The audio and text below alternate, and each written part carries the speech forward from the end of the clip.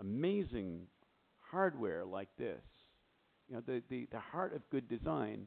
And then this is like, having a big snot booger come down all over their nose. I don't know what is going through their heads. I don't know why they're doing that. I don't know why they are making it impossible for me to synchronize Outlook with iTunes. Hasn't been possible for 2 or 3 years now, and they just kind of forgot about it, I guess.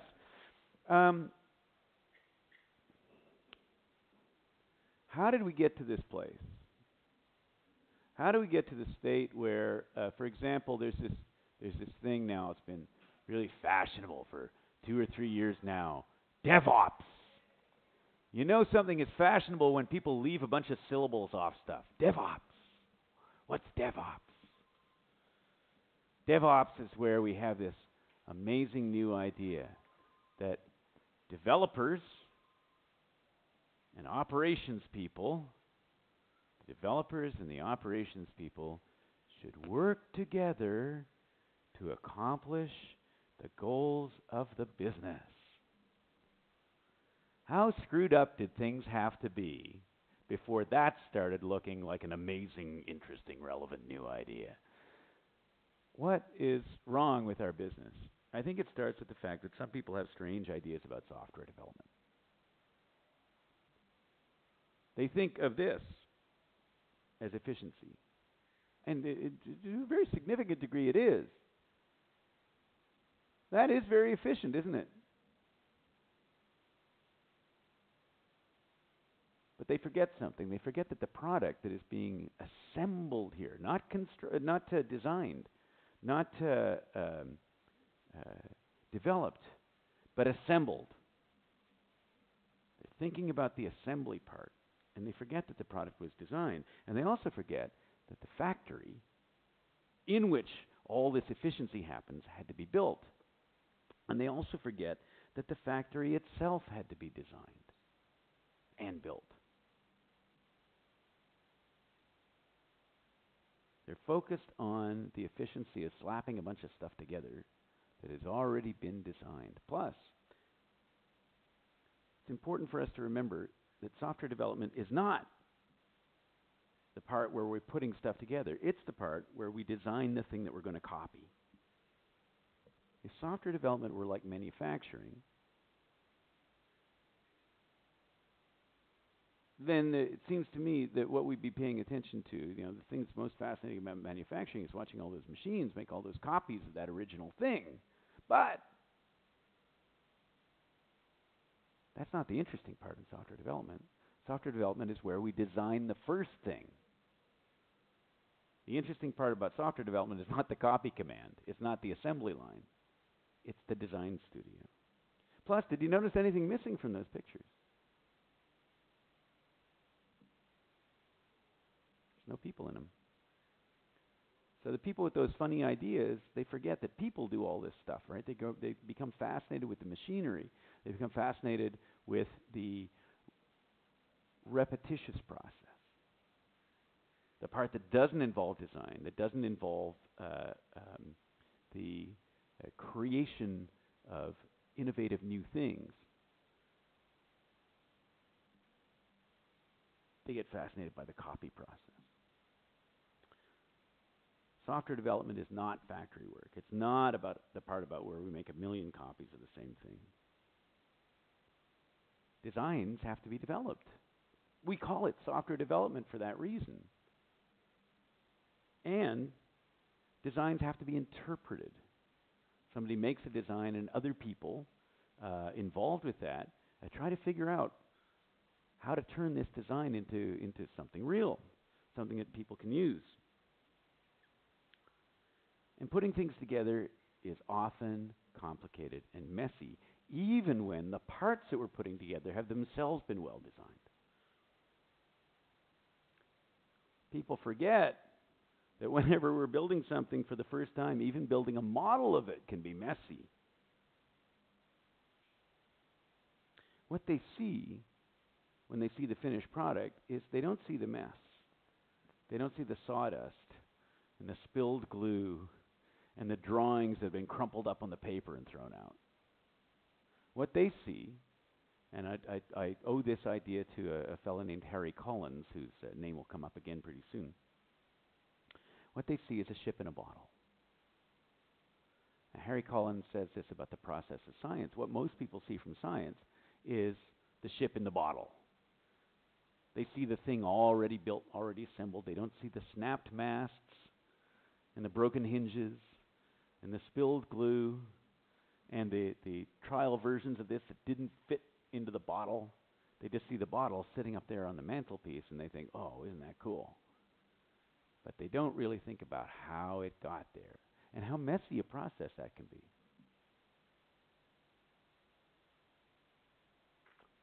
They forget what happens when you try to do too much too quickly. This has to be fake. I mean, you know, it's cool, but it's got to be fake. For one thing, the shadows don't work quite right, but it's a cool picture. This one though is real. This actually happened, and that's what happens when you try to drive too quickly without driving sufficiently carefully.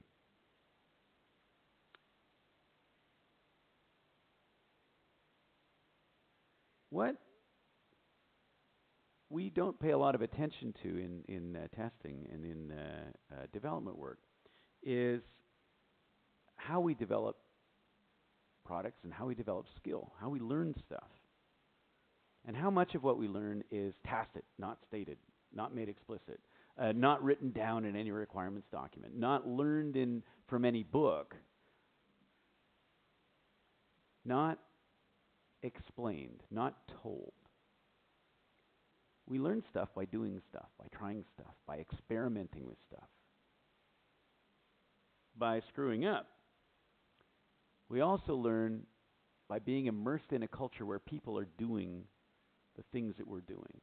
We're watching people as we grow up. In fact, as Harry Collins said of the business of riding a bicycle. We all learn to ride a bicycle, right? Most of us know how to ride a bicycle. Everybody who knows how to ride a bicycle, sure. But imagine, he says, growing up on a desert island where you've never seen a bicycle before.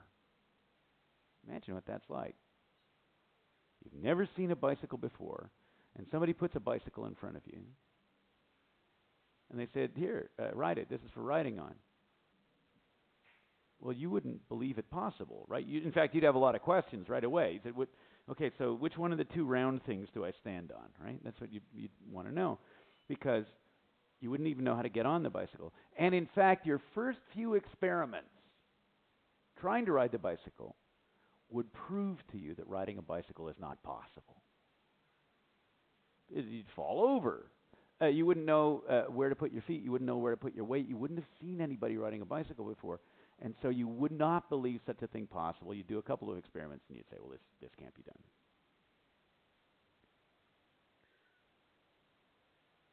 We learn far more and far more quickly from our own practice, from making mistakes, from screwing up, and from feedback, and from loops of feedback, loops of learning, loops of experimenting. And one of the things I want to emphasize about this is that there's a style, there's an approach to testing that's very common these days, a way of thinking about testing that's very common, which worries me a lot. And that is the idea that testing is confirming things, showing that something works, creating a suite of automated checks that make the program do something, and then apply decision rules to observations about what the program did, and then set off an alarm, an alert, anytime a check fails. And then when all the checks are running green, we be happy. And we say we can ship. But that worries me. That worries me a lot. It worries me because no number of passing checks can show that a program will work or that it does work. All those checks do is that they show that a program can work. We'll return to that point a little bit later on. We get nervous, you see, when testing reveals that there's a problem someplace. And we'd prefer not to make mistakes. I mean, that's a kind of natural thing. That's sort of built into our upbringing. We're told that making mistakes is bad. We're marked down for it in school. I remember an interview one time with a woman who was honored by her students. The reason that she was honored by her students was because every time a student would pass a test, every time a student would get something right, the teacher would not pay a whole lot of attention. She said, "That's very good. Well done." But whenever somebody would get something wrong, the teacher would get all excited and say, "Good job. You learned something when you did that. When you got it wrong, you learned something." And getting something right, when I am successful at something, I rarely learn to the degree that I do when I mess something up, when I screw it up. So mistakes are normal when we're learning how to do different things, and mistakes are how we learn. Of course, problems happen even when we're not trying to do difficult things.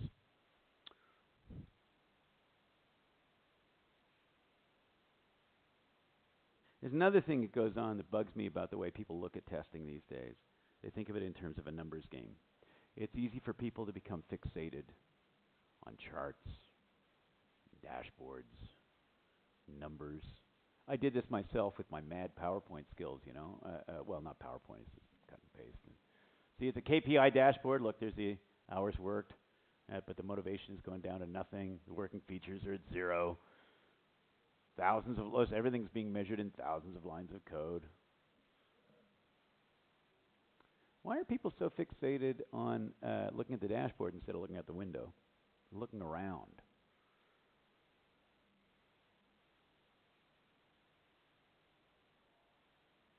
Why don't people notice this?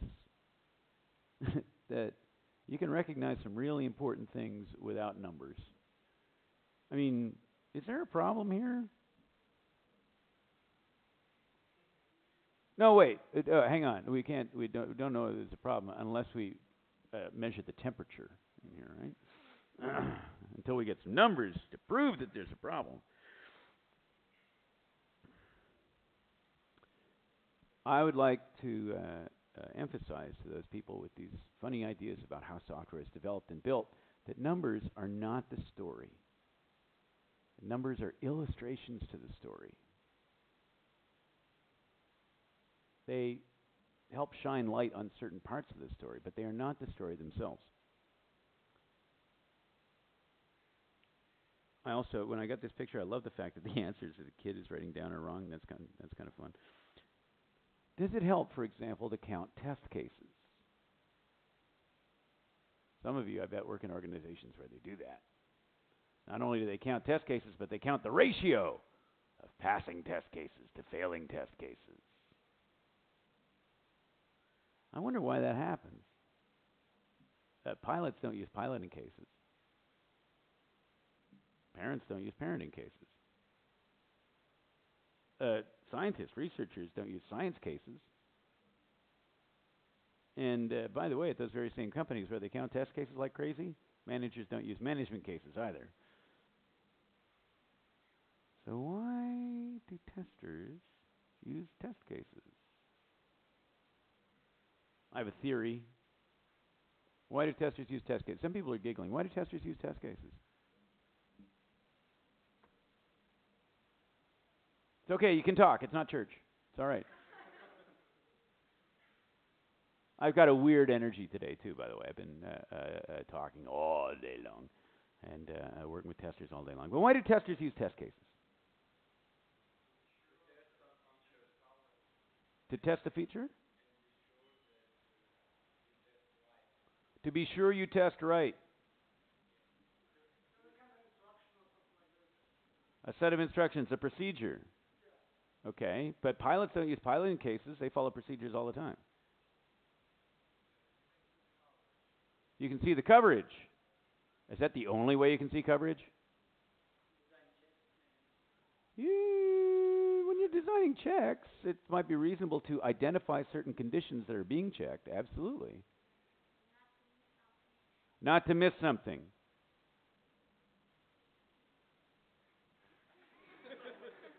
Do test cases ever miss anything? I think I understand. I mean, do programmers use programming cases? Not the same kind of way testers use test cases, do they? Sometimes. Sometimes we use use cases. Do you like use cases? I love use cases. Use cases are fantastic. I love them. I love them. Use cases are so great because there's always a set of preconditions that have been fulfilled, right? And everybody in a use case does exactly what they're supposed to do. Have you ever noticed that? They always do exactly the stuff they're supposed to do. In the right order. Nobody ever sneezes. Nobody ever gets interrupted. Nobody's ever under any pressure from their boss. They all do exactly the right things in exactly the right order. They use appropriate data at just the right time. They never are being distracted. In a use case, have you ever noticed, in a use case, nobody ever gets a Skype notification, right? Nobody ever has a Slack window pop up on them, right? Their machine never goes to sleep while they were up talking to somebody else. That never happens in a use case. Never, ever, ever, ever happens in any use case that I've ever seen. And nobody ever misuses the product in any way in a use case. That's what we need as testers. I think we need more misuse cases. Nobody ever tries to hack into the system. We need abuse cases. Test cases are too restrictive. They're too tight. We need loose cases. So why do testers use test cases? I have a theory. My theory is the managers like test cases because they make testing legible. They make testing readable, understandable. It turns testing into nice little widgets that we can pop out of the test case production machine. And testers keep talking about test cases because managers keep asking about them. Because testers keep talking about them. Because managers keep asking about them. Because testers keep talking about them. Because managers keep asking about them. Because testers keep talking about them. Because managers keep asking about them. Because testers keep talking about them. Because managers keep asking about them. But I think smart people can do much better than that. So around 2009, August 2009, I started making a distinction, which to some degree has caught on, and I found it helpful, and lots of other people have found it helpful too. I want to get serious about what testing is. I want people to get excited about what testing is, and not making it this rote procedural kind of thing. And I want to start getting excited about how we can use tools more powerfully. Not just for this. Let's call this checking and not testing. Let's call it operating a product algorithmically. Now, this is an older version of this slide. There's a new updated version of this slide that includes the keyword algorithmically, and it emphasizes that at each stage of this process, operating and observing the product, interacting with the product algorithmically in specific ways to collect specific observations, evaluating the product by applying algorithmic decision rules to those observations, and alerting the user or the tester to a problem by reporting algorithmically any failed checks. Operating a product algorithmically to check specific facts about it. That's what I and my community means when we talk about checking. Now, there's nothing wrong with checking. Checking is cool. Checking is a good thing. Checking lives inside testing. There are three parts to a check. Observation, linked to a decision rule, such that they can both be applied with algorithms. That is to say, by a program, we can get machinery to do it, which means that a check can be performed by a machine that cannot think, but which does have the virtue of being very fast, very precise, very tireless, so you can get the machine to do it over and over again. Or a check can be performed by a sufficiently disengaged human being. A human being who has been told, don't think, just follow the procedure. Make these specific observations, look for these specific outputs, and then mark it fail if it is inconsistent, if the output is inconsistent with the predicted output. But testing is so much more than that.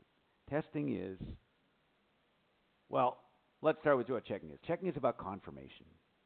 Checking is about verifying things. Things that we believe to be true or hope to be true or that we wish were true. But problems can exist in a program even when all the checks come out correct. And there are all kinds of ways in which humans can make judgments about the product that don't really have anything to do with pass or fail. Well, for instance, here's one. Square root of 2. 1.4142136. Is that correct? I love being in the eastern part of the world because they always get this right. 1.4142136. Is that correct as the square root of 2?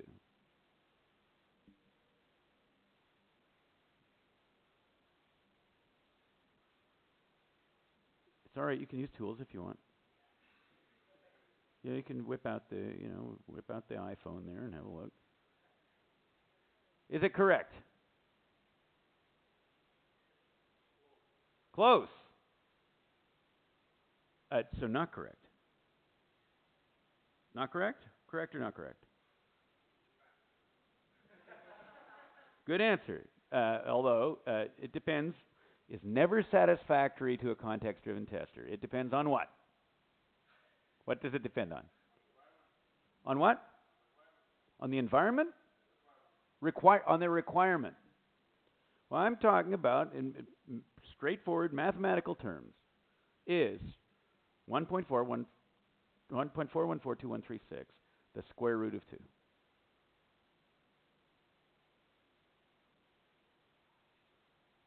It's close is a wonderful answer to that. Because for me to give you the correct square root of 2, I would have to talk all night. And then forever. So it's not correct, but it's good enough. And we can make a human judgment about whether it's good enough. Here's what a machine will not do. A machine will not say, 4142136? Close enough. Unless the machine has been programmed explicitly to do that.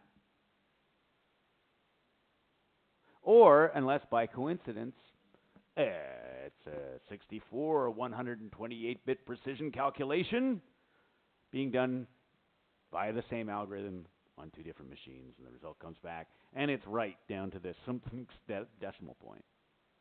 All right? Consistent. But that's not to say it's right, but it's not to say it's wrong either. Close enough is a wonderful way of putting it, but only a human can make that judgment, or only a machine that has been programmed by a human can make that judgment. Then there's all kinds of other things that machines won't make judgments about. They'll just make a calculation. There's a big difference between calculation and evaluation. Sometimes we use those words to mean the same thing, but they don't mean the same thing.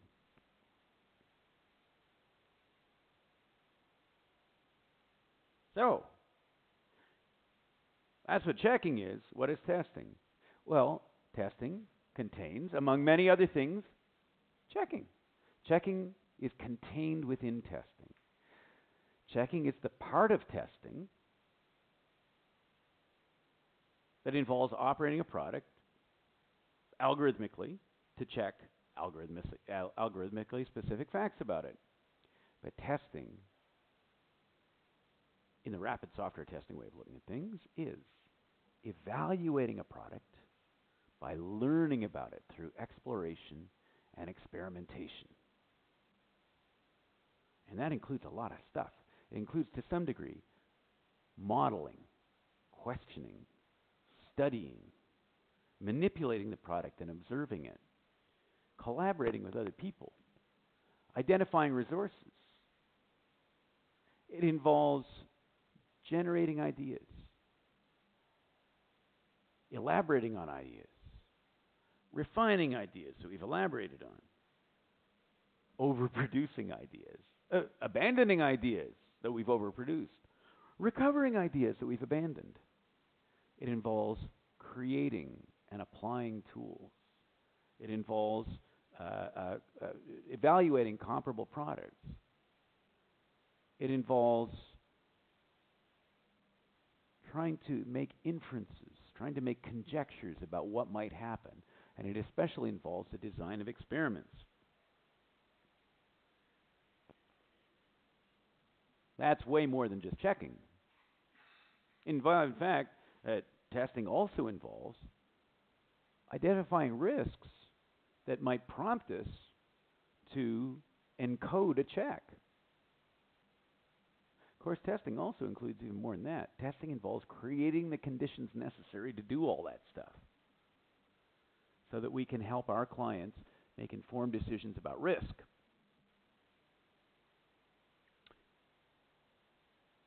But actually, when we think about it, testing is even more than that. Testing requires us to develop the skill, the desire, the inclination, the credibility, the reputation to create the conditions necessary to evaluate a product by learning about it through exploration and experimentation. And if we do all that well, maybe we can help make the product better too.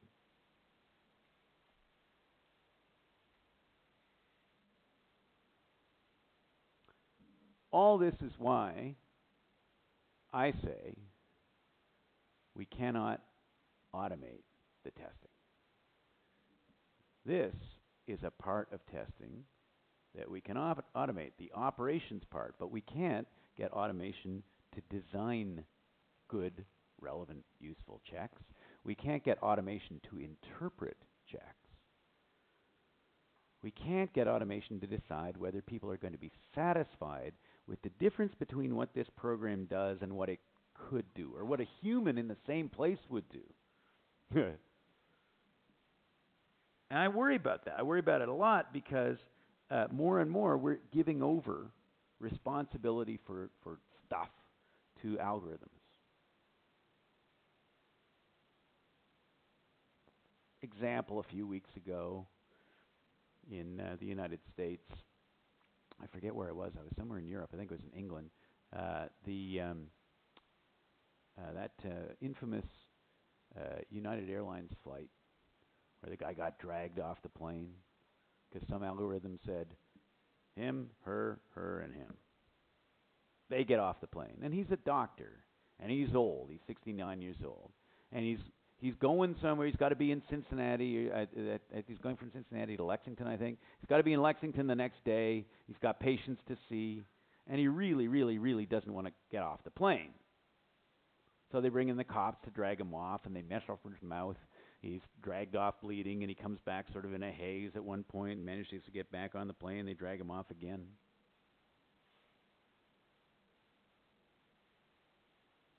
Well, I think the gate agent who was involved that night probably learned something.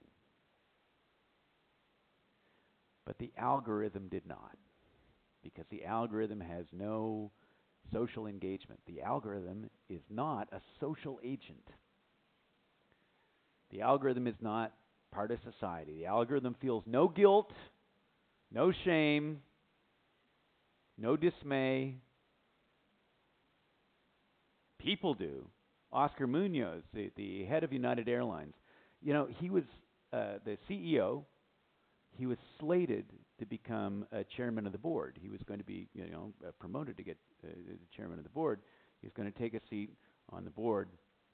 And some person on Twitter, this is so clever, I wish I'd thought of this, because he didn't get his promotion, right? Didn't get promoted because of this incident.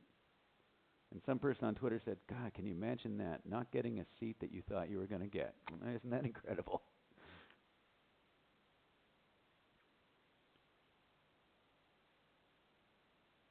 We can't automate the testing because testing is involved with human stuff.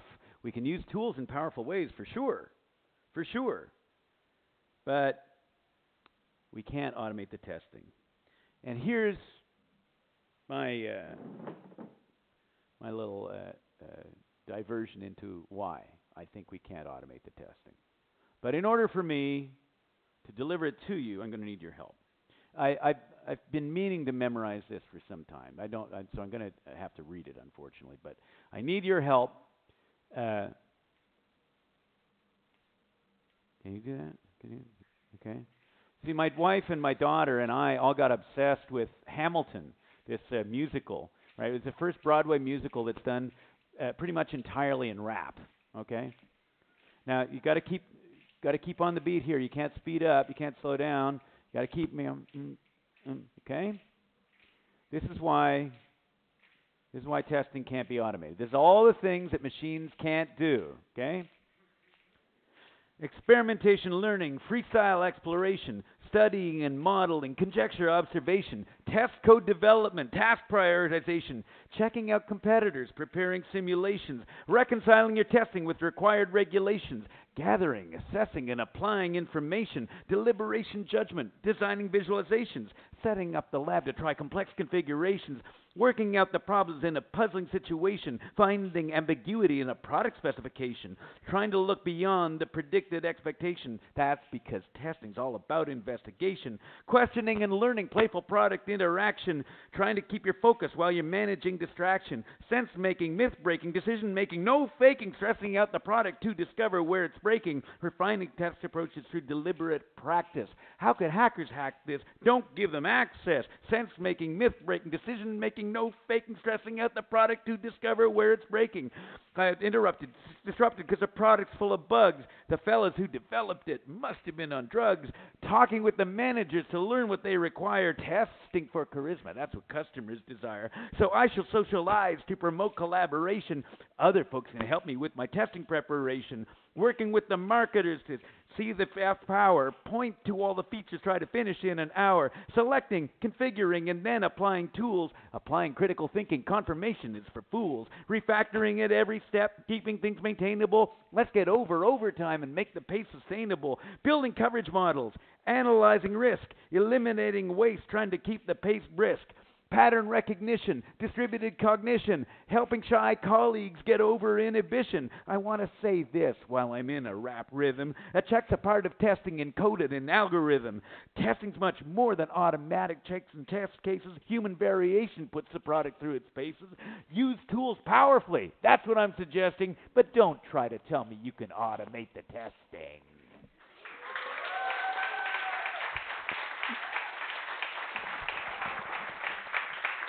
Thank you. My daughter, my daughter was my test bed for that particular thing. She approved, and so I knew I was in good shape. All right, now, how to get what you want from testing? How to get what you want from testing? It seems to me. It's really important for us as testers, and for us as developers, and for us as product managers to get value from testing. I think that as a testing community, we're not as good as we might be in trying to figure out how to do that, how to bring value to the team. And one of the problems with it is that the value that we bring is kind of like the value that a smoke detector brings. You know, I mean, most smoke detectors, in my experience, are mostly annoying, because often they draw your attention to stuff that you already know about. To the degree, in fact, that at our house we call it the cooking detector. We've had 2 fires in the kitchen. Well, 2 times when we've seen flames, right?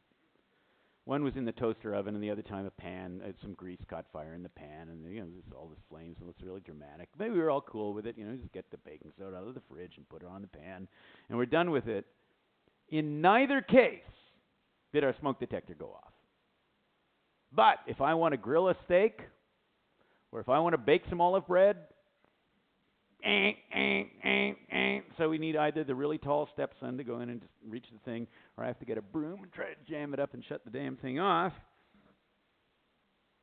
Sometimes testers can be like that, right? Sometimes testers can tell us about stuff that we already know and that we don't really need to know. When do you need a smoke detector? You need a smoke detector when other people might be falling asleep.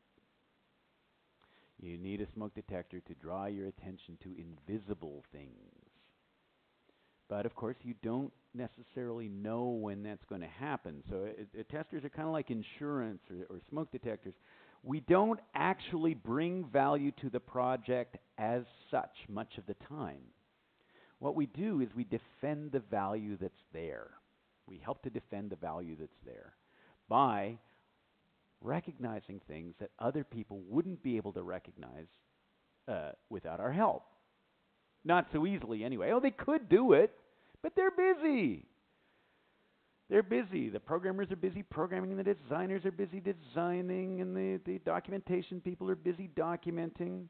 And it's our job as testers to investigate and explore risk, and that requires a different mindset, I think. Because the builders are in one mindset, and I don't know about you, but when I'm building something, it's really hard for me to notice two kinds of problems. Little itty-bitty problems that are just sort of annoying, and big problems with my design and with my model.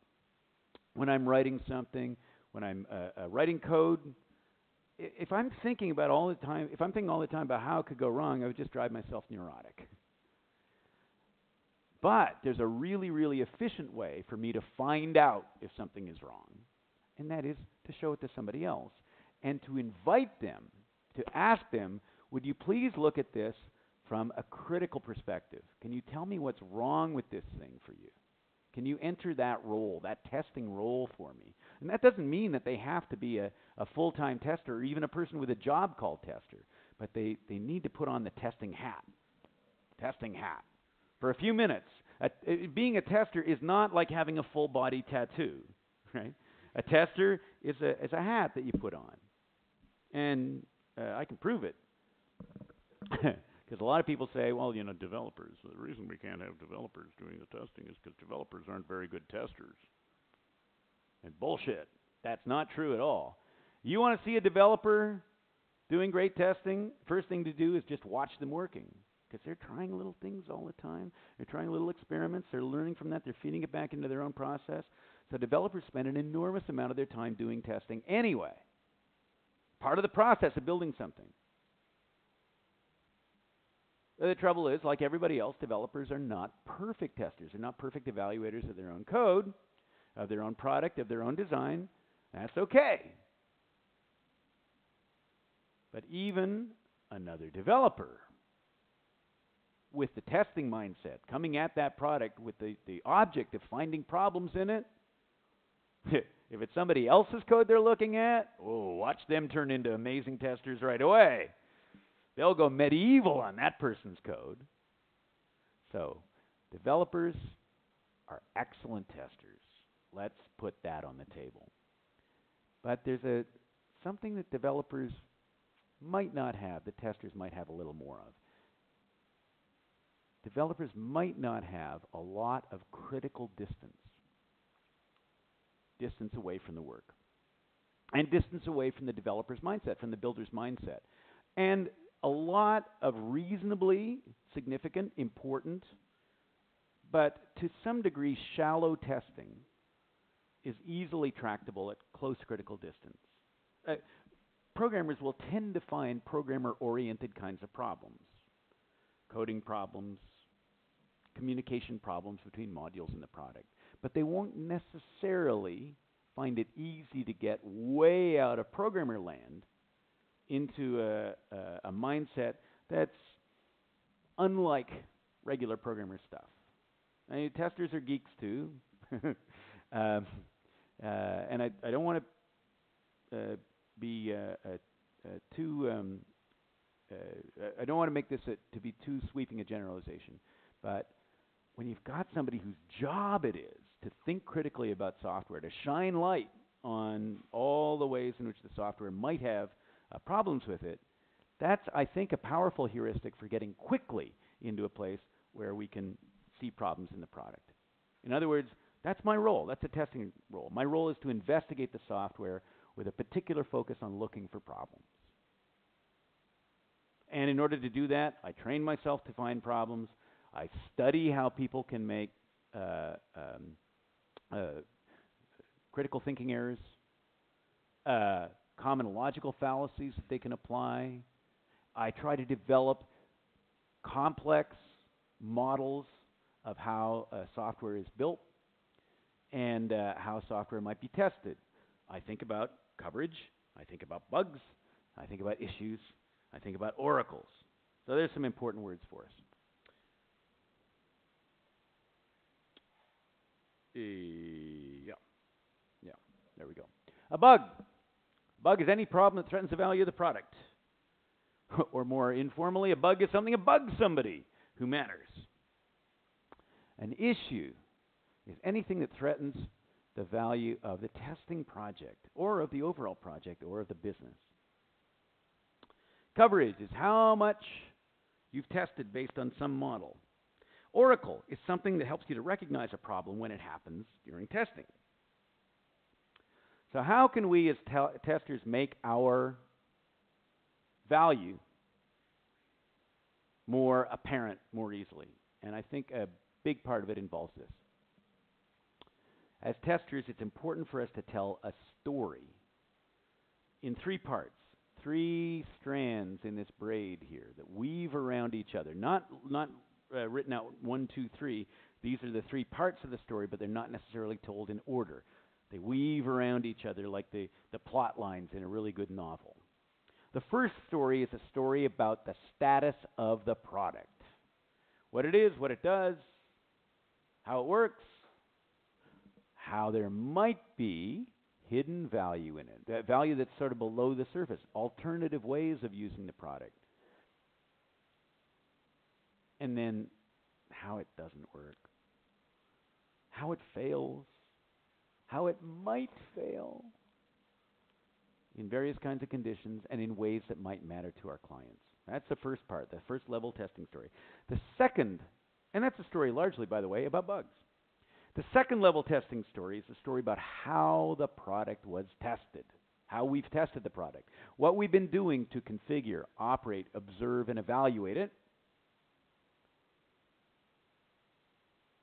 how we have determined the difference between problem and no problem, how we've recognized problems.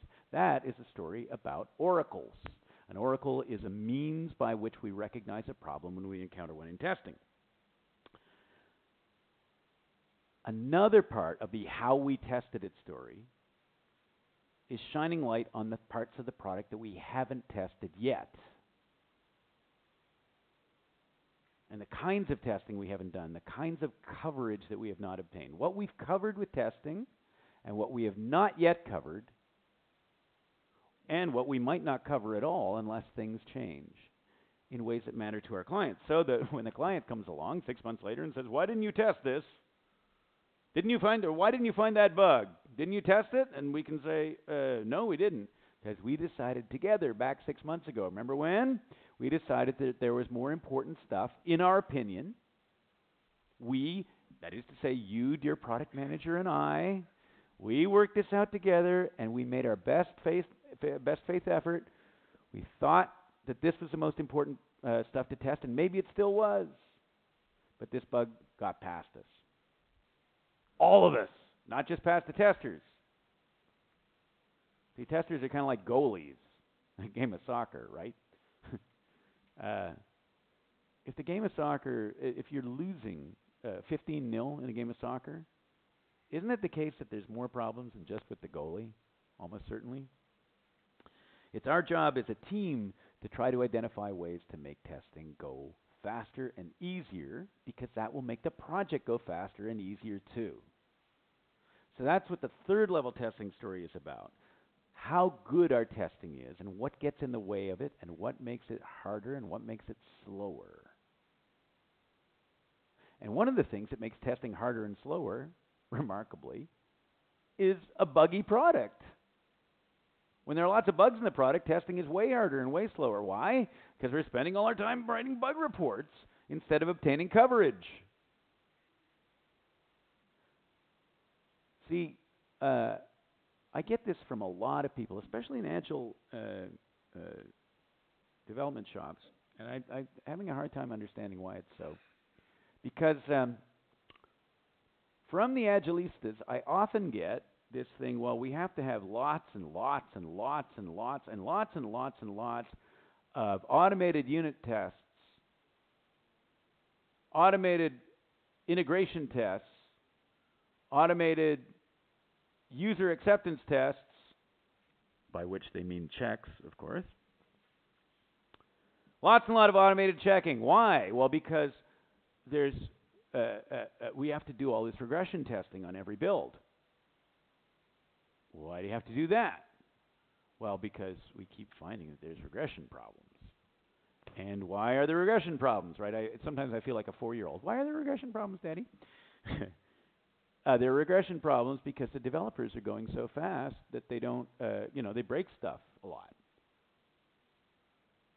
I don't know about you, but I seem to remember something in the Agile principles about this whole sustainable pace thing.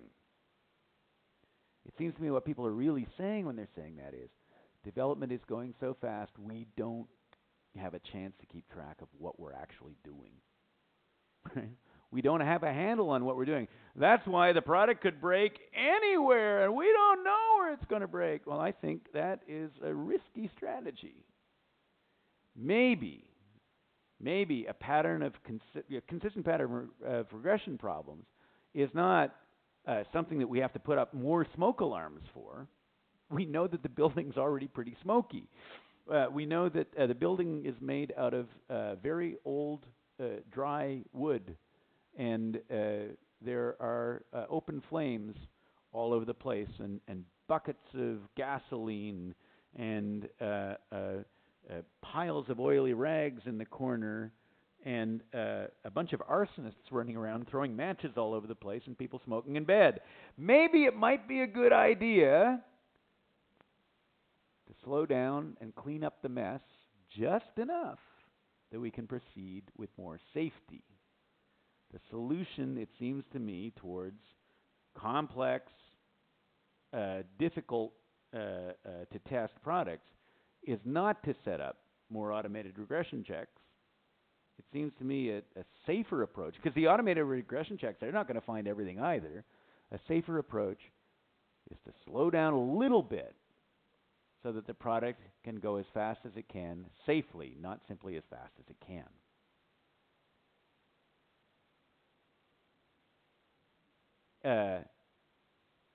You won't get from here to the airport at 250 kilometers per hour, no matter how many airbags you put in the car.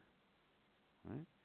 There is a certain limit at which it's sane to try to drive across the city and get to the airport, and then there's a limit at which you're taking on unsupportable risk. So, it seems to me that testers aren't too bad at telling that part of the story, the first part of the testing story. It seems to me that testers are actually not that great at telling the second level testing story, what's been tested and how it's been tested, and they're not very good at all, it seems to me, by and large, at talking about what parts of the product are as yet uncovered by testing, and what testing is important and which could be done. Now, it's not the tester's job to decide that it must be done. That's not our job. We don't run the project. We don't drive the bus. We're the bus driver's friend. It's our job. It's our job to let the bus driver know about things that the bus driver may not have thought of, may not have noticed, and parts of the product or approaches to testing the product or models of the product that are untested. That's something that I think we should be talking about. Now, if testers aren't very good at that, they're downright miserable at the third part, the quality of the testing story, how good our testing was, why the testing we've been doing is the most fabulous testing we could possibly have been doing. And to the degree that it is not, why testing is harder or slower. Why the product we're making might not be the most testable product possible. What we need and what we recommend in order to make a more testable product. Logging, visibility, modularity, all the things that will help the developers go faster too. And I don't think testers are really at all good at talking about that sort of stuff. Partly because they're not mandated to do it. Nobody asks them to do it. And partly because testers very often don't have the kind of technical sophistication that they could have. And I'm not saying that every tester has to be a programmer. I'm not saying that every tester has to write code. I'm not saying that every tester has to be technical, although it's a really good idea for testers not to be intimidated by technology. I am saying that testers need analytical skills in scientific thinking, in critical thinking, in general systems thinking, and in analysis that they very often, sadly, do not have. So one of the things I am trying to do is I'm trying to encourage testers to develop those skills and to bring from all over the place stuff that the craft of testing and the craft of software development needs to hear from outside, because we don't get it very much on the inside. So that story is a story about issues, things that threaten the value of the testing. And as testers, I think we kind of need to get better at that. Now, what do I still have to talk about that I can get over with quickly so we can go drink beer? Because I know that's important. Why don't I do this?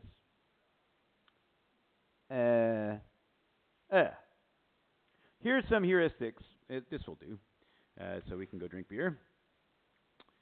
Here's some heuristics, some ideas that might work, might fail. But here's a heuristic for getting what we want. Let's change we have to we choose to. That's as a start. Like, for example, people say we have to automate. Well, we don't have to automate. I don't think we have to automate. We might want to automate. We might choose to automate. We might choose to use tools. But I'm not sure that automation is the one and only way to use tools in testing. Not at all sure, but boy, does that ever get all the talk. I want to think about how we could use tools to, for example, generate and add variation to test data.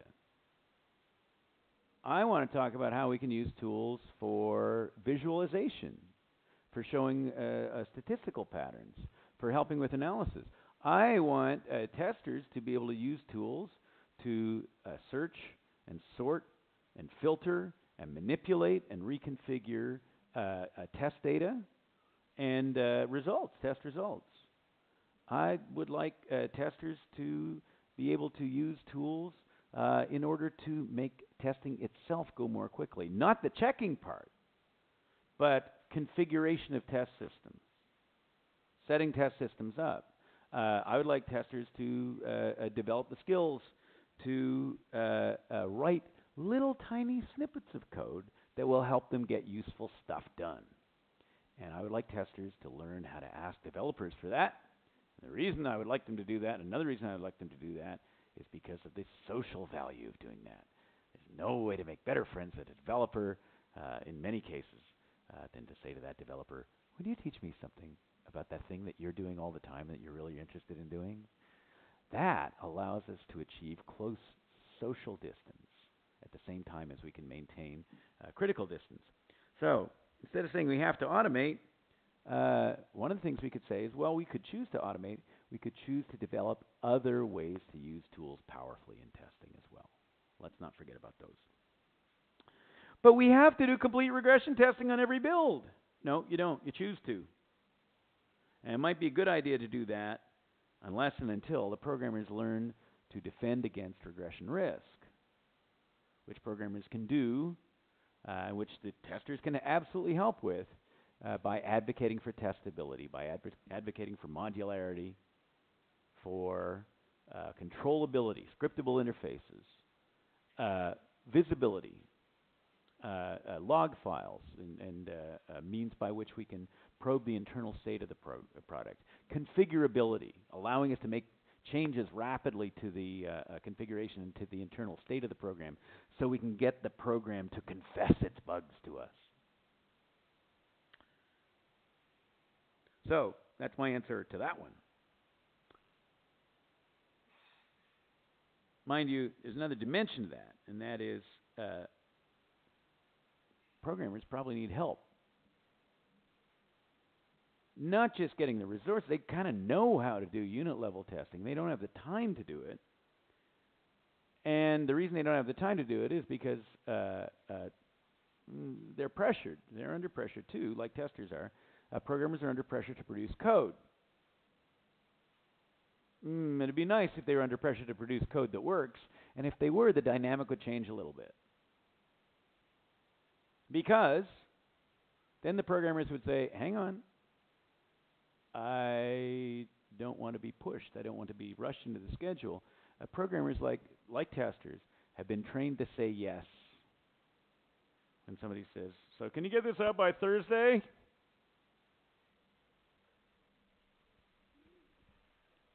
Yes? Well, if you don't know how to say no or not yet, your yes really doesn't mean anything. That's a line from Jerry Weinberg, which goes along with this one, is if it doesn't have to work, you can meet any other requirement. You can meet any deadline. You can have a feature list as long as it doesn't have to work, everything's okay. You can meet that. I would like testers to become better students of risk and to have a nice, crisp story that they can tell about risk. Here's the story we tell about risk. Some person, somebody, some victim will suffer loss or harm or annoyance or diminished value because of a vulnerability in the product that is triggered by some threat. I would like testers to become better analysts of risks and point to problems not only in the product, but to the fact that we might be unaware of problems in the product, and therefore different models and different applications of coverage might be a good thing, but also problems in the project and unawareness of problems in the project. I would like testers to help with that. Here's this picture again. If you see a consistent pattern of regression, any given bug is not your biggest problem. The problem is that you've got a regression-friendly environment. You've got a favorable environment for the product to backslide. And maybe the project is going too fast for us to keep track of. And one of the things I know risk lives in is a project where there are large bits of it, large parts of it that I don't understand, where I'm going so fast that my testing is by necessity shallow, where the product is so untestable that my testing is by necessity shallow. So we can advocate for that. So how do we get what we want? 1, let's get everybody in the same room. Let's get everybody in the room where it happens, as they say in Hamilton. Let's emphasize everybody working together constantly instead of occasionally meeting. My favorite kind of environment is one where I'm on the other side of the carrel from the developer, where the developer is working right beside me, where I'm working right beside the developer. There might be a test lab down the hall that I wander to occasionally, but most of the time I want to be riding right next to the developer in the front seat of the car. Let's do what the Agilist suggests and build little tiny changes in and look at them and analyze them and test them. and provide super fast feedback to the programmers. Let's test immediately after we get something to test. And by the way, well, let's do this really quickly. Why not? Let's remember that our notions of product and our notions of testing historically have been kind of messed up. Here's how they've been messed up.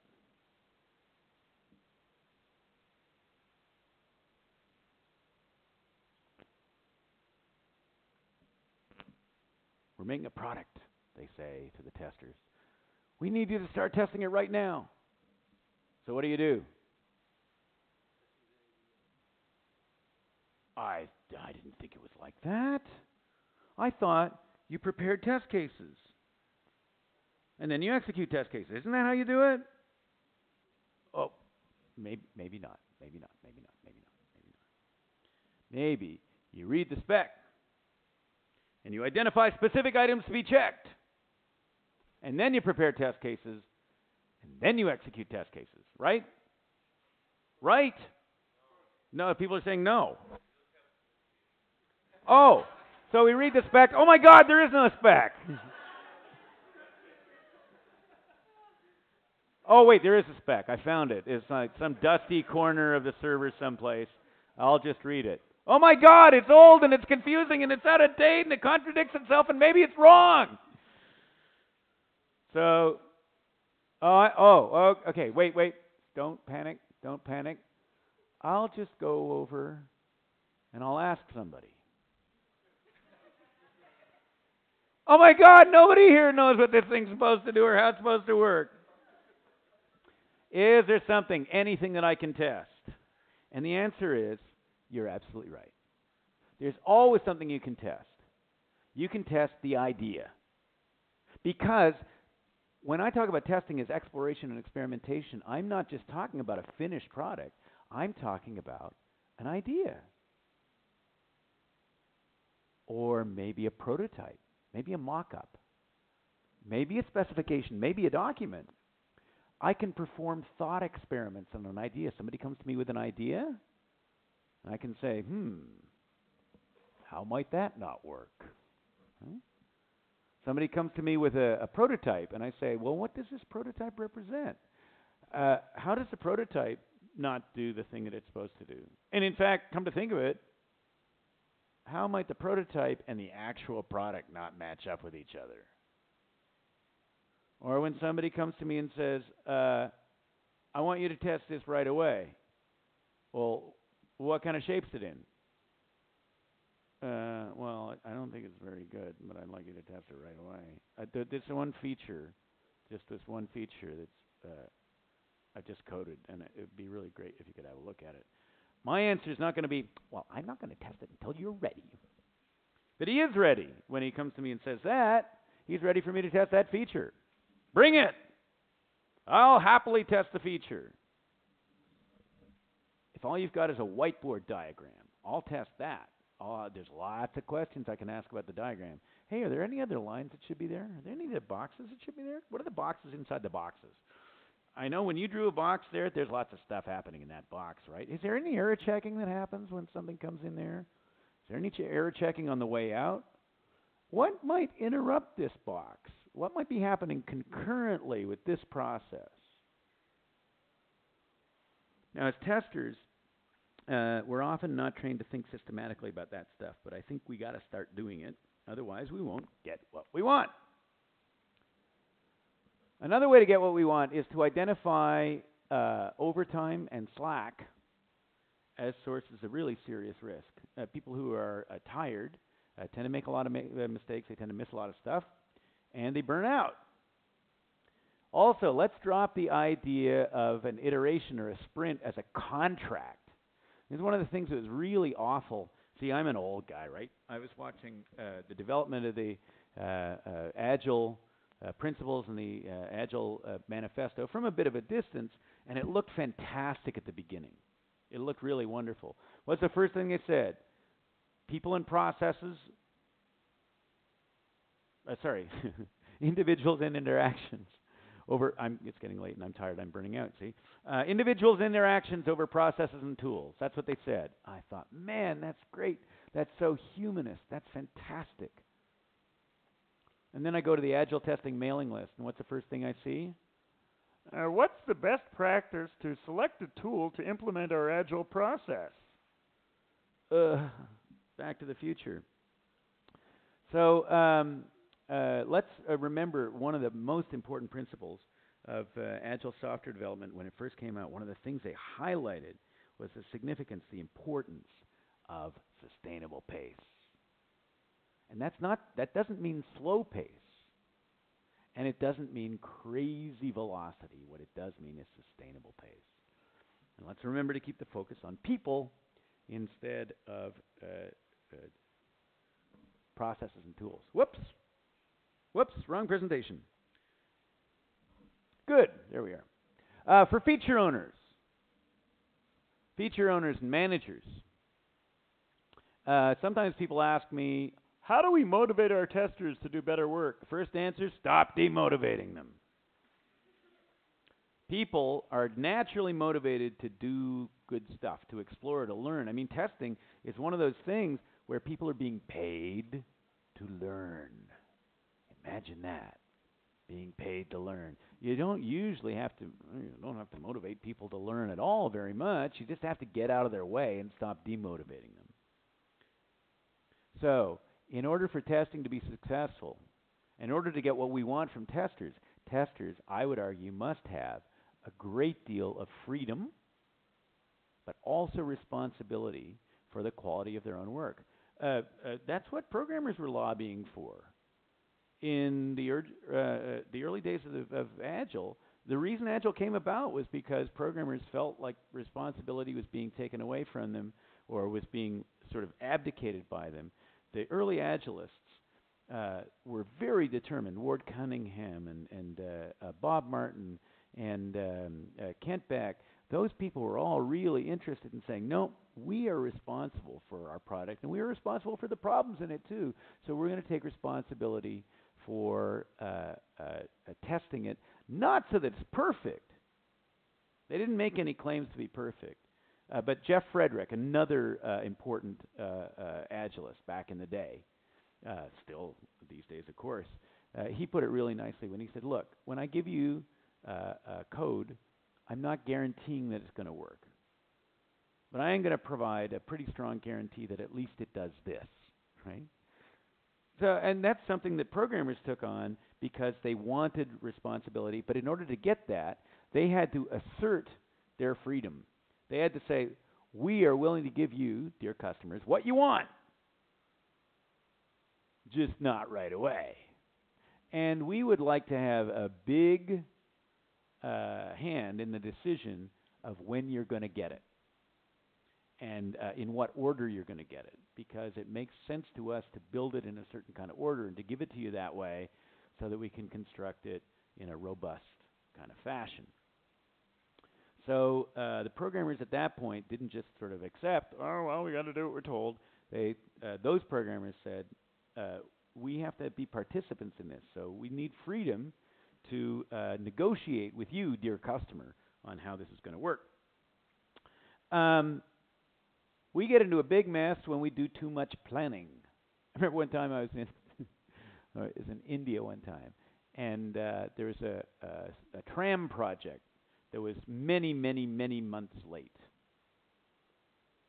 And I was reading an interview in the Times of India with this German project manager type who said, what's the trouble with them is they need more planning, right? They don't need more. Well, what are things like in India? You know, a rainstorm comes along and washes away the roadbed. There's a strike of the construction workers because one of the guys got hit by a car because the conditions around there weren't safe enough. What else happens? Oh, yeah, the whole project gets shut down for 3 weeks because somebody didn't get the right bribe. What, you can plan your way out of that? I think in software development what we need to think about is far less about planning and more or less about preparation, so we can respond to change when change happens. That's the one thing that we're going to be able to count on is that change will happen. What we can't count on is how it's going to happen or when. So let's not overwhelm or rush the developers, and let's not drive the team harder.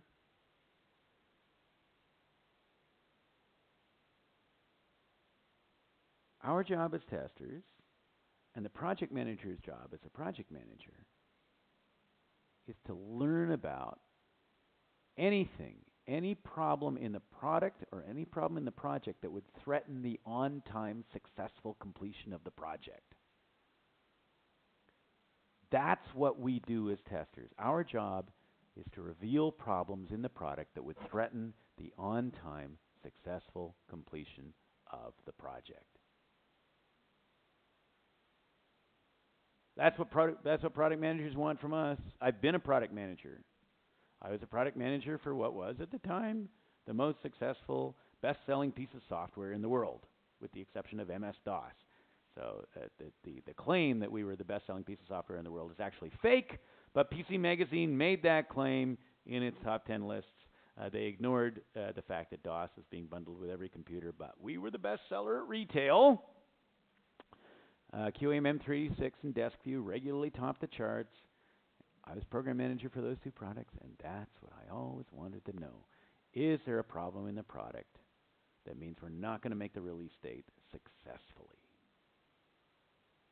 That's really what I wanted to know. Everything else that the testers were telling me about derived from that fundamental question. What can you tell me about something that would threaten the on-time successful completion of the project? So for feature owners, and by the way, this is a bidirectional thing, right? Feature owners might not necessarily ask us for this, but we can provide it to them. This is what I think that feature owners should require, should desire from testing, should anticipate from testing, even though they don't often get it. Let's keep iterations short and make sure that whatever we're sailing for, make sure that island is still on the horizon before we try to go for islands that are too far away. Create product development, small incremental little changes. There's one thing the airline industry does that we do not do very well in the software development business. The airline business learns from every problem.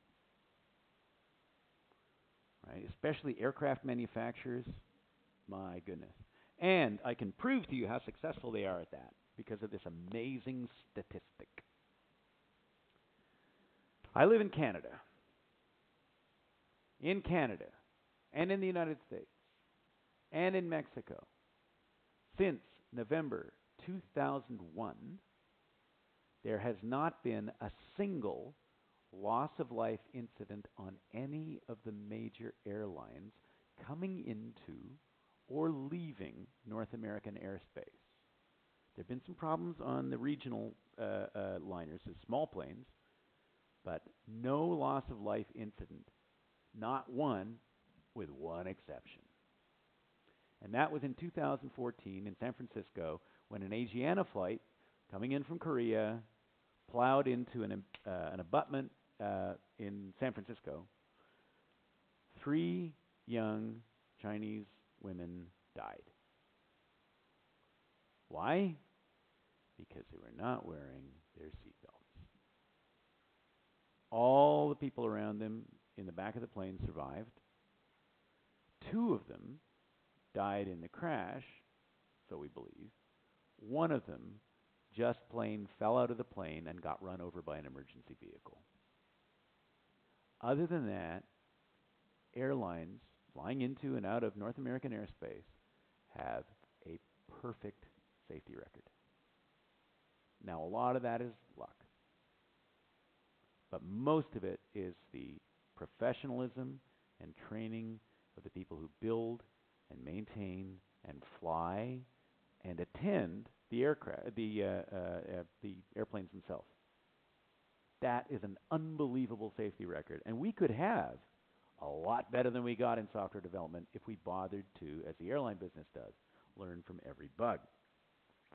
Testers, how do we get what we want? Let's remember to take good notes so we remember stuff and we don't forget it.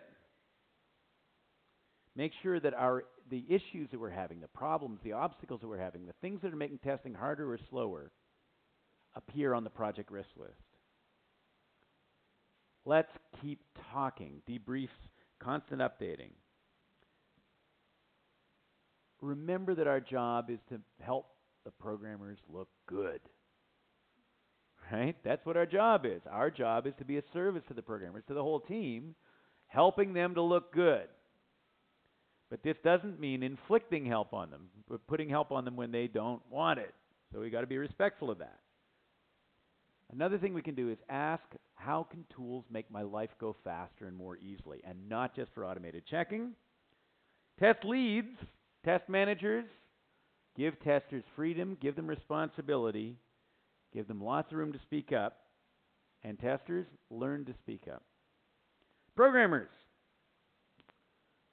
without testers' help, you can pair to review each other's code, to develop a shared coding style, to provide scriptable interfaces, to continuously refactor to make the product easier to maintain and to test. And please, please, please, please, little unit checks. That would help a lot. So you get yourself some rapid feedback. And I think, I'm going to skip this one because it's long enough. Two more things. Here are questions that I don't think help us very much, and then I'll give you a list of questions that do. 1. Are we done yet? Doesn't help. Are we ready to ship? Is it good enough? Those are not good questions to ask the testers. No, the tester doesn't decide whether it's good enough or not. The tester, seems to me, gives you ideas about why it might not be good enough, such that you, dear program manager, make that decision. Testers are not the decision makers. It's not the tester's job to decide whether it's good enough or not. How much time do you need to test? That's a silly question. Silly question. A much better question is, what can you do in the time you got available?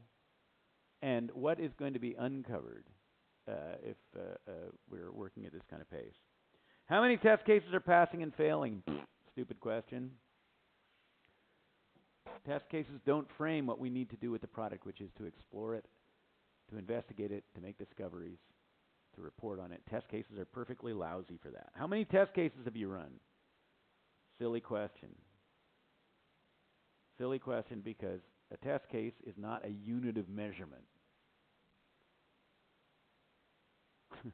I did have one colleague who said, you don't understand. Look, a test case can have 3 steps, or a test case can have 100 steps. A test case could look at 2 conditions, or a test case could look at 100 conditions. Do you get it? Do you understand why it's not useful to ask for test cases like that? And the light went on in the manager's eyes. And the manager said, we get it. We understand. A test case is not a useful way because there can be just a few steps, or there can be a whole lot of steps. We get it. We're not going to ask for test cases anymore. The next day they came in and they asked for test steps. How many test steps have you finished? How many bugs are in the product? It's not about the counting, folks. It's about the problems. It's not how many problems are there in the product. It's like, how many things annoy you? Well, how many is not an issue. So when somebody asks you that question, dear testers, answer with this. Here's a list. Here's a list of the top 10, 15, 20 things that I think are most important problems in the product. And I got another 20 after that, and I got another 20 after that, and I got another 20 after that, until you decide the problems that are on my list are not important enough for you. But don't worry about counting them. I will always find problems in the product. It's your job, dear program manager, to decide whether those problems are a big deal or not. My job to let you know about any problem that I think might threaten the value of the product, and it's not about counting, it's about the list. Much better questions. What's the product story? What can you tell me about important problems in the product? That's a question that, as a program manager, I'm asking. As a tester, I love to hear from a program manager. What risks should I be aware of? What bad things might happen, even though we're not sure whether they're going to happen or not? How have you tested the product? What have you done to get the product story? What important testing could we do that we have not done yet? What testing is not scheduled? What testing is not on the horizon that we might want to do, even though we haven't got it in this week's task list? What problems are slowing testing down or making things harder? That's a great question for program managers to ask, and it's a great question for testers to train program managers to ask. What help do you need to speed things up? What specific aspects of testing are taking time? How do your tests connect to the mission of testing? The fundamental question of testing can help program managers to answer: what problems threaten the on-time, successful completion of the project? And that's all I got for tonight. Thank you very much.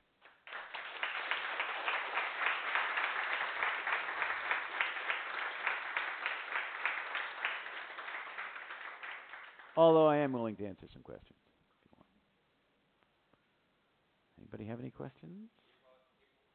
Yeah. You are? Ivan. Hello. Nice to meet you.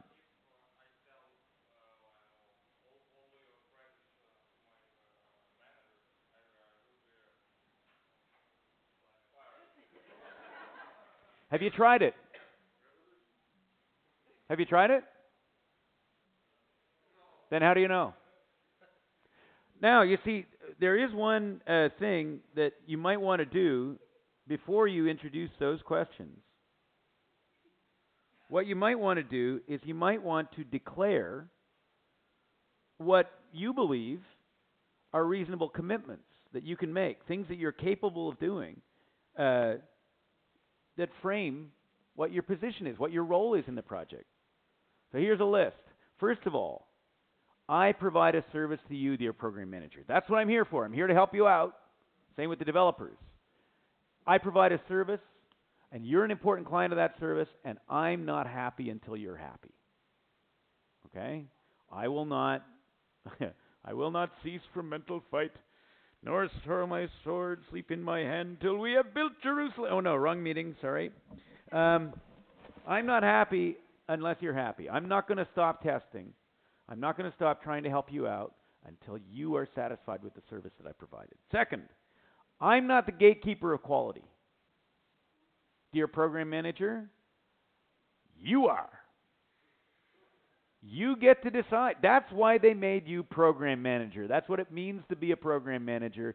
You are responsible for the quality of the product and the project. I am not. It's my job to shine light on things that would inform that decision for you. That's what I do. I don't own quality.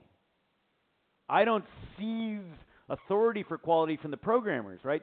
James Bach puts this, there's an interview where he talks about this. He says, you know what, when I was a young a tester and I had the title quality assurance, I said, well, it's my job to care about quality. You know why I get that job? Because I'm the quality assurance person. I care. You guys don't care. You guys don't care about quality. I care. Well, can you imagine, if you talk like that, no programmer will talk to you, right? And rightly so. They'd be right not to talk to you. They do care about quality. What they might not care about is exactly the same things you care about. And it's reasonable for them to feel that way because they're given different incentives. They're given different kinds of motivations. It's my job as a tester to help shine light on how the programmers are being disincentivized, right? Not being given an incentive to go a little more slowly, a little more carefully. That's part of my job. I can help the programmers that way. Programmer, product manager, both my friends. I'm trying to help them, not to seize control from them. I commit to testing code as soon as I get it, or testing anything else you give me as soon as I get it. Anything you give me, I'm willing to test it. I'm willing to look critically at it and try to find problems in it. I'll strive to test in a way that allows you to move along as fast as possible. I refuse to be a bottleneck for the project. I'll do, even if I have only limited information and limited time, I will test as fast as I can. Even if I don't have everything I want, I'll let you know about how it might help, but I'm not going to bitch about it. I'm not going to just gripe about it. I'm going to try to get around those problems, and I'm going to ask for help. And I'll let you know how that might affect the project. I'll learn about the project as fast as I can, and I'll feed that back into my testing so that I can test more cleverly. I will test the most important things first, and I'll try to find the most important problems. I will draw to your attention problems that you might not think are important. I'll try to explain to you why I think they're important, just in case we're not in alignment with each other on that stuff. I will act in the interest of everybody in the project, everybody whose opinions matter, so that everybody can make better decisions about the project. I will be respectful. I'll deliver clear, readable, understandable, or articulate, right? Maybe it'd be even more efficient for me just to describe the problem to a developer and say, here, oh, right? No need for a bug report, right? No need to put the damn thing in Jira and let it get buried or let it get to be yet another item on our long list of problems. Maybe that might be the most efficient way to handle things, so I'll do it that way. And I'm not going to step into the designer's shoes either. I'm not going to say that I'm responsible for the design of the project has to work the way I say it does. I'm not going to do that. I'll talk about my testing, and I will invite your feedback, and I'll feed that back into my testing process. And I'll also let you know about things that you can change in the project or the product that'll make it easier to test. I'll handle any special request you give to me. And I will also say, so how would you like me to juggle this against the other things that I'm supposed to be doing? Help me understand what my priorities are in order to serve you best. I refuse to waste your time. I'm not going to waste your time. Oh, or at least I won't do it carelessly. I might do it by mistake. And if I do, I'll apologize, and I'll try not to make that mistake again. I will not mislead you. If you ask me to do something that I think will mislead you, I will push back on that. I will resist misleading you, because misleading you is not a service that I offer. My job is to help you not to be fooled, not to help fool you. I'll try to offer something more helpful when you ask for something misleading.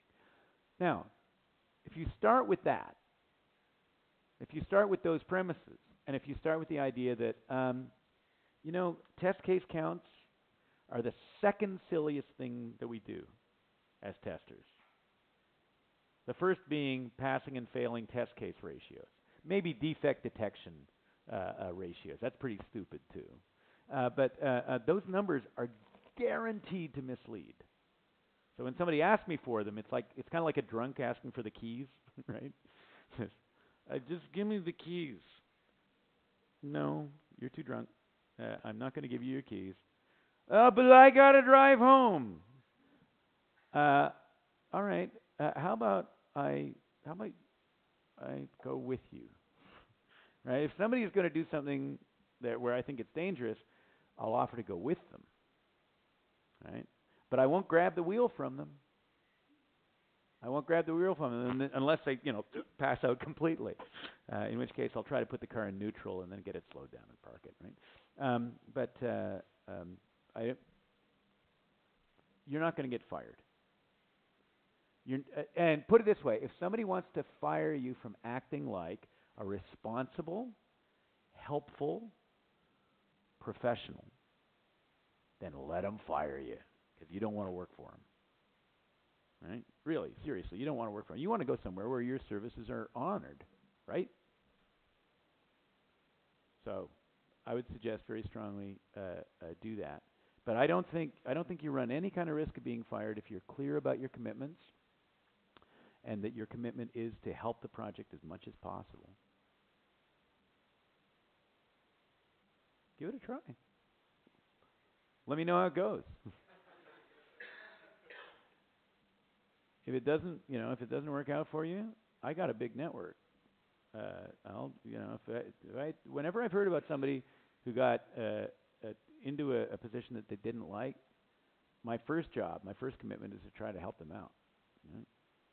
I got 16,000 people following me on Twitter. I bet a few of them are from Ukraine.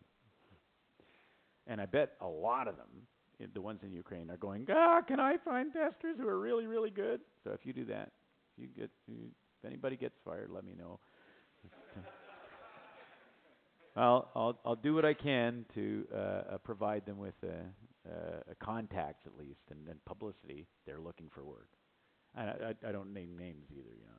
I know a good tester in Petrovsk who's looking for work, and they don't need to know who it is until they ask me for it. So, but that's one thing I would actually suggest that you do really strongly is build a community, build a network, do exactly what you're doing here.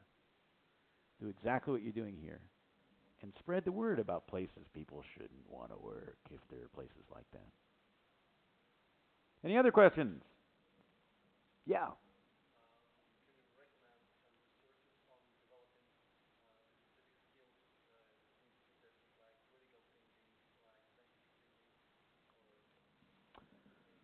Well, that's a big one. Some great places to start would include unhumbly, because it's the first thing that comes to mind, of course, is my own blog, James Box blog. Kem Kaner's black box software testing class, the online version of it. It's getting a little old. The version that's online, publicly and freely available, but it's still really solid stuff. In terms of books, I guess I'm not sure. I should probably produce one. I've got a Library Thing account. The Library Thing is something that indexes your library and lets you know about it. But here's a few. Number one, Thinking Fast and Slow by Daniel Kahneman. Fantastic book for testers to read. It's all about these little mistakes that people make when they think, people including us. It's ways in which we fool ourselves. Another book by Daniel Levitin comes to mind called The Organized Mind, which is about how to do little things that help you to become more productive.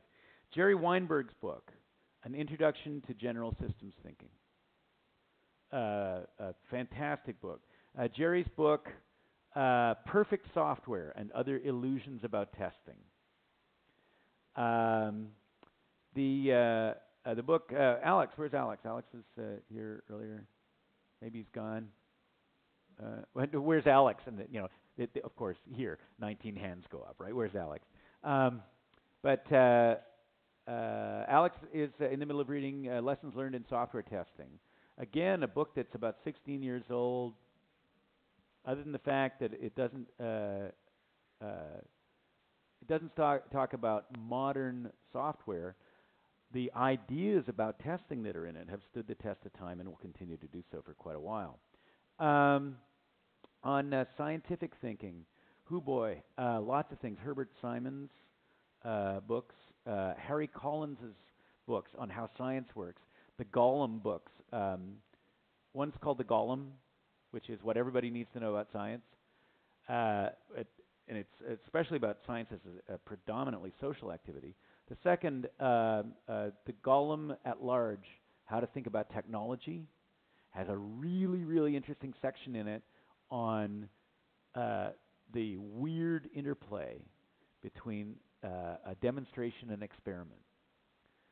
And sometimes a demonstration, as we all know, right? We've been to the demos, right? We know what happens when somebody tries to demo the product. Whoops, it turns into an experiment all of a sudden, where we thought it was just going to be a demonstration. And then sometimes it turns out if we look at a demonstration, although it was not, look at an experiment, sometimes it goes pathological. We have all these checks, and we think of them as little experiments that are being run on the product, but actually they're more like demonstrations. So he writes, Harry Collins and Trevor Pinch write this wonderful section, about 6 pages in the middle of that book. You can get it as an ebook that talks about the interplay between experiment and demonstration. That's really, really cool. But for a more detailed answer, all of my presentations come with lifetime free technical support. So if you have a question that rises from this talk, um, you don't have to ask it right here, right now. You can absolutely drop me a line in email. I'm at Michael Bolton on Twitter. I'm Michael Bolton on any part of the internet or the web, except you've got to remember to put in testing, or otherwise you get that singer guy. Um,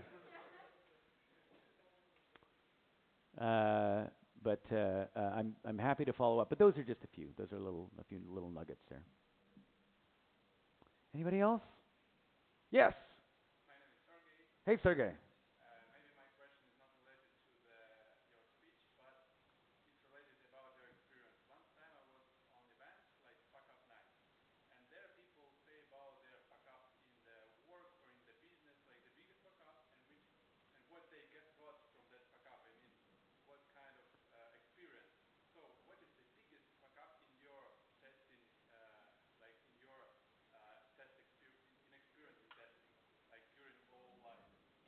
That's a really wonderful question. What's my biggest fuck up?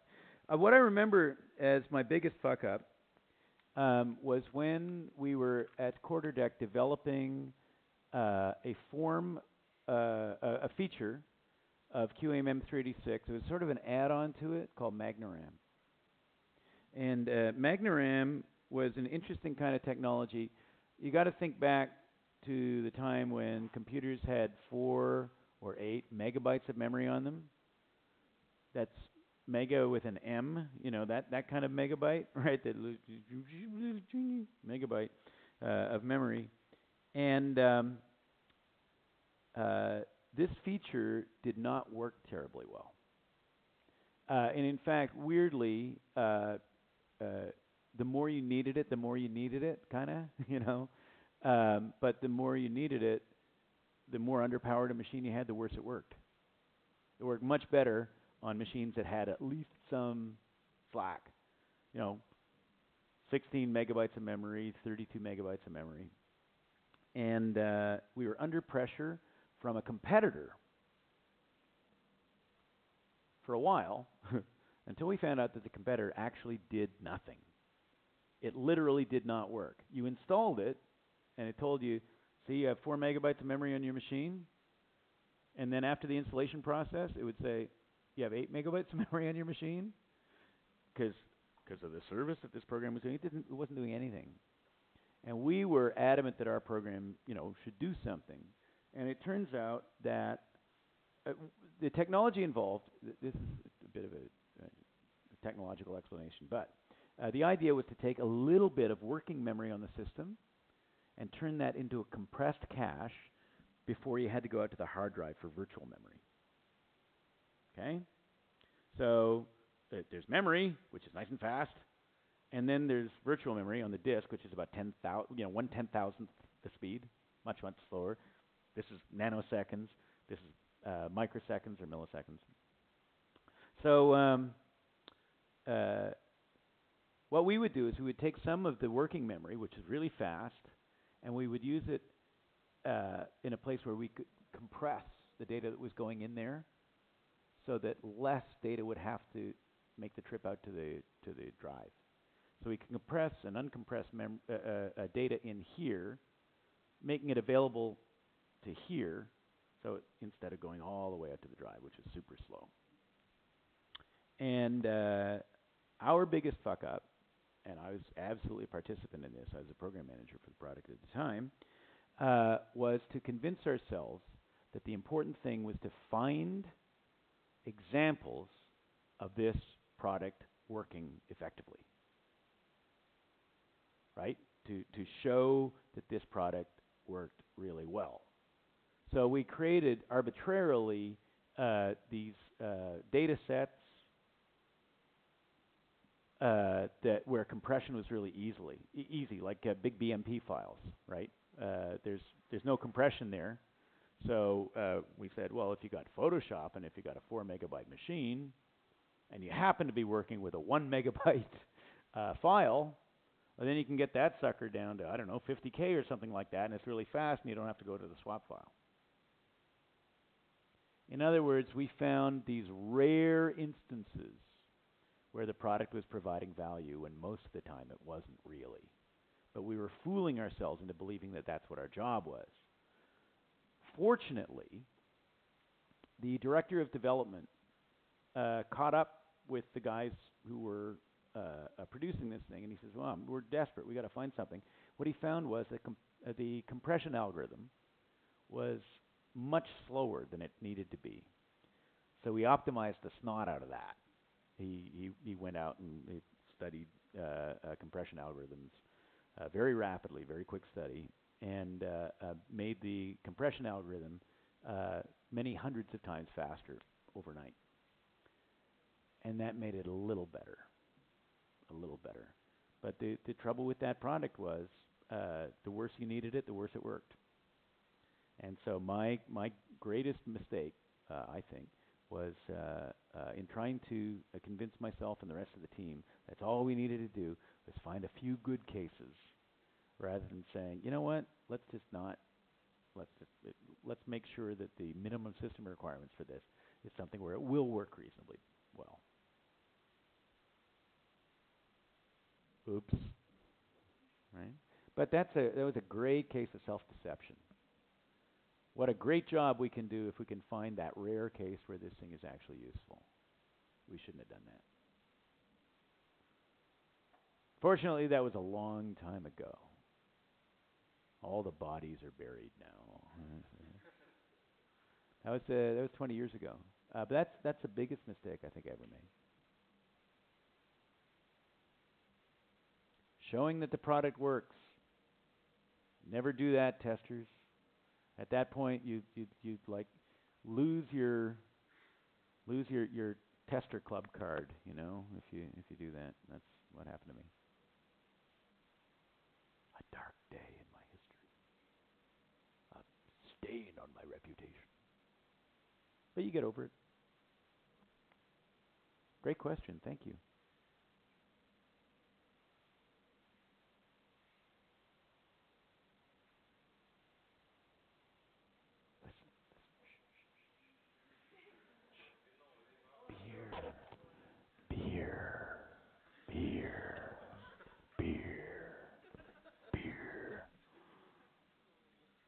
Any more questions? If you have them, again, at Michael Bolton on Twitter, Michael at developsense.com, or even anybody you like at developsense.com, or even anybody you like at michaelbolton.net. Right? So that guy at michaelbolton.net. Not .com. That's the singer again, right? But